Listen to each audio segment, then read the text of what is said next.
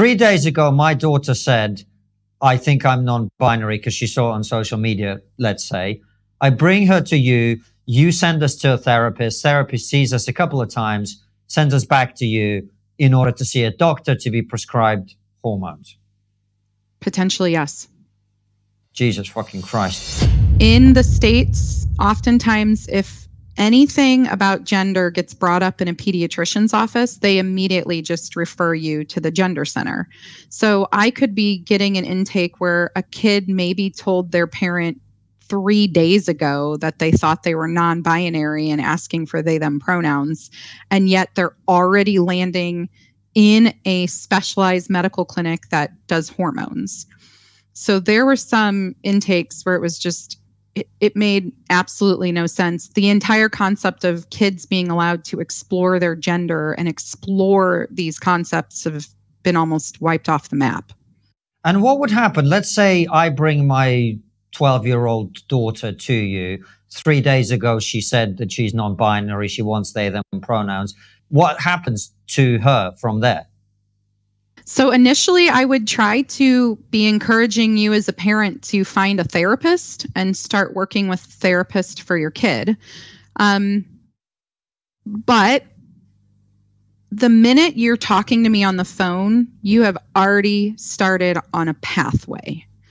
Because the only therapists that I have to refer your kid to are therapists who are going to affirm their gender identity, not question it at all.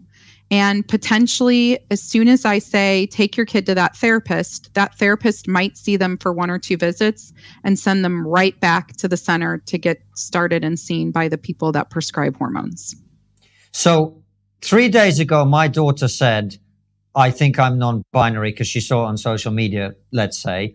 I bring her to you. You send us to a therapist. Therapist sees us a couple of times, sends us back to you in order to see a doctor to be prescribed hormones. Potentially, yes. Jesus fucking Christ. Sorry for my language. Okay. Yeah. So let's look at this. What do we mean by puberty blockers? What do we mean by these drugs? And what are the potential side effects of these drugs?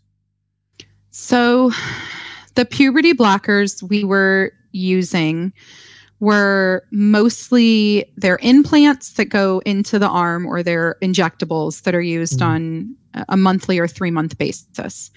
In our center, you had to be at least in the very initial start of puberty to get a puberty blocker. But one of the things we were starting to see was that some of the kids put on the puberty blockers, mental health was getting worse once they started the blocker. And that's against what the narrative tells us. The narrative says these interventions are supposed to make people better. And what we were seeing was parents calling and saying, my child has had the blocker in for a month. They're crying every day. They've had the blocker in for 3 months and they're now failing out of school. Things that were supposed to be getting better were getting worse. In the center that I worked in, I started there when we were still supposed to be operating under the WPATH guidelines, standard of care 7, which had some age kind of ideas for when people were supposed to start hormones. WPATH 7 was supposed to be 16, and it said only in rare and, kind of urgent cases should you be under the age of 16.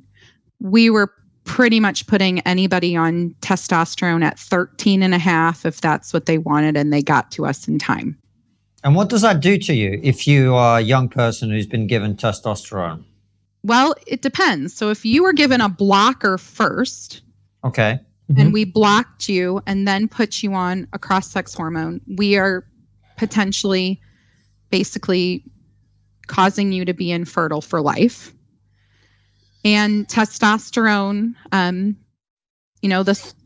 effects that kids reported that they wanted happen pretty quick. So we would permanently affect your voice, and your voice would be dropped into a male pitch. You would see growth on your clitoris into what we would refer to as a micro penis. We would start seeing atrophy, and your vaginal canal would start to have atrophic features.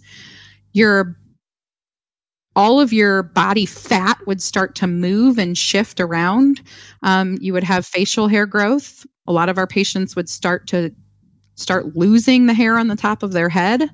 And then we would see mood changes. We would see patients who were, again, they were supposed to be getting better. Their mental health was supposed to be getting better. A lot of times it was not doing what we thought it was going to do. And if you were on feminizing hormones, you would start growing breast tissue, your fat would move. And again, if you were put on blockers first, it would render you potentially infertile for life. And now we also know for the kids, the boys, if we block you and put you on feminizing hormones, we also are potentially making you have sexual dysfunction for life. What do you mean by sexual dysfunction? So in the boys, blockers make it so that they never grow the penis or the testicles. If you never go through puberty and you never have those hormones affect that area, you are left with the same kind of penis size that you would have, that kids have when they're little before they go through puberty. And then also we knew that the feminizing hormones would make it so you had a lot of erectile dysfunction, the testicles would shrink and atrophy, and we would be causing changes to that part of the body that were irreversible. I hate to state the obvious, but those are some pretty major changes for a young person to undergo and experience. And the fact that a young person could have that start happening to them after seeing a therapist twice and an endocrinologist once, to me, does not ethically line up.